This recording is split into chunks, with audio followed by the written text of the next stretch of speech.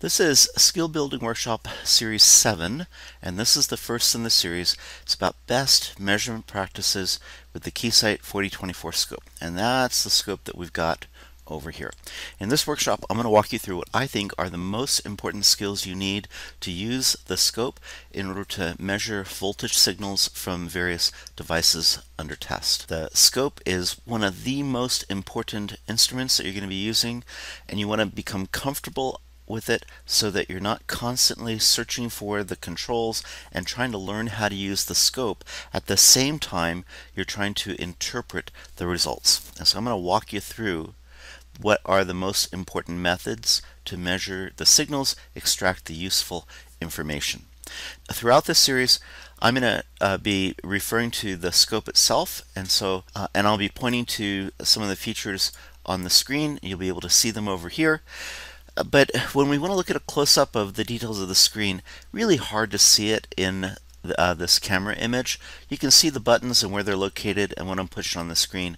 When we want to look at the details on the screen and see the writing that's there and some of the scales, I've got the video output of the scope coming in on another channel, and we'll be able to zoom in on that so you can see with great clarity what is written on the scope. And then every now and then we're going to want to do some rough estimates or some calculations, and to do that we're literally just going to grab pencil and paper, and I'm going to draw for you some examples of how to estimate some of the parameters that we expect to see, since that is such an important feature. So it's going to be a multimedia workshop here. What I strongly advise is that you get all the equipment that I'm going to mention in the next video, you get that available, and you play along with me as I'm exercising the different functions. The most important skill you can gain during this workshop is the muscle memory. It is understanding where all the features are so that you don't have to hunt around for them and you're comfortable where they are. That's why there is no substitute for experience and just playing around and doing it. So be sure to set up your scope and source the same way I am so that you can get the same measurements on your screen as I am. Now, having said all that, there's no substitute to reading the manual. You know, generally they're kind of dry and boring, and they just tell you what each of the knobs and each of the buttons do. The manual is not designed to teach you the best way of using the scope. That's what we're going to cover in the workshop. But it will answer some of the underlying questions and some of the confusion about what each of the functions does and what its limitations are. So I strongly recommend, it's a good practice, always review the manual. Keep it handy. If you have a specific question, you can always refer to it. But again, keep in mind that it covers what the scope does. It covers the features, does not cover the best measurement practices. And that's what we're going to focus on. In particular, as we go through all the exercises, we're always going to take every opportunity to practice these different operations. These are processes that should come second nature to you, so you should become very, very familiar with them and always follow these as a habit. First, of course, is rule number 9, which is don't do a measurement unless you've already anticipated what you expect to see. That comparison, first, it helps you think through what am I actually measuring and what do I expect. Second is, it helps you identify what may be a potential artifact, that is something that is added to the measurement that is not actually there because of how we're doing the measurement. If you know what to expect, if you measure something that is not what you expect, there's a reason for it. Could be an artifact, could be how the scope is set up. It can also be maybe the device under test isn't working correctly, or maybe our understanding is incorrect. Either way, if you don't see what you expect, there's a reason for it. You should always pursue it. Find out why. Second is, there are many important essential principles that we learn in electrical engineering, and while we learn them in a textbook and maybe doing some exercises, there's no substitute to understanding how they interact with the real world. How do we apply the principles to the real world? We will see this over and over again. And one of those principles, maybe the most important one, is this idea that we have the real world. The real world is the scope. The real world is this particular device under test, so a microcontroller board. The real world are the physical things that we can measure.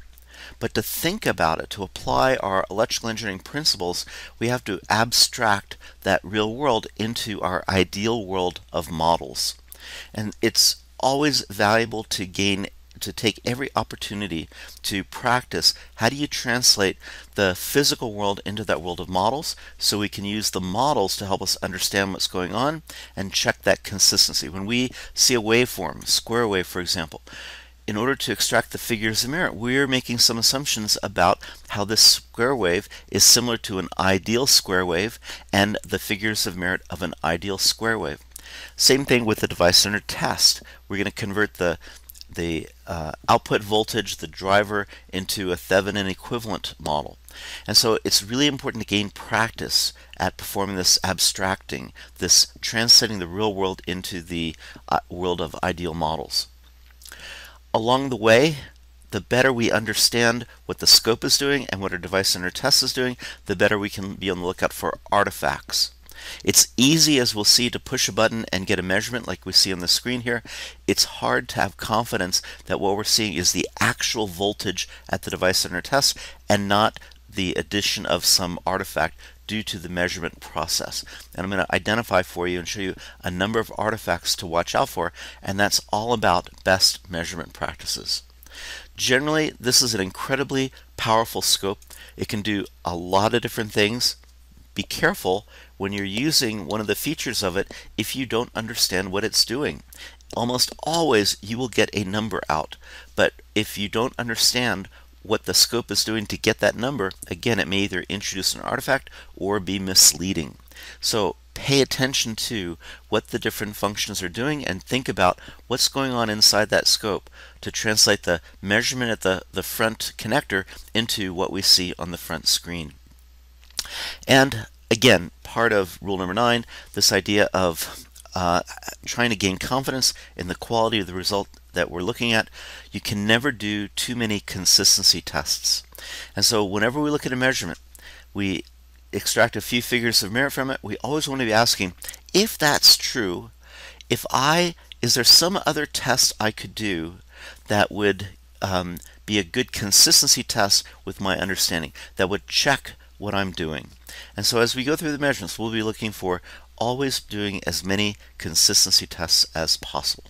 Okay, so with that prelude to what we have in store, we're going to walk through the features of how to obtain good quality measurements from this scope. So let's get started.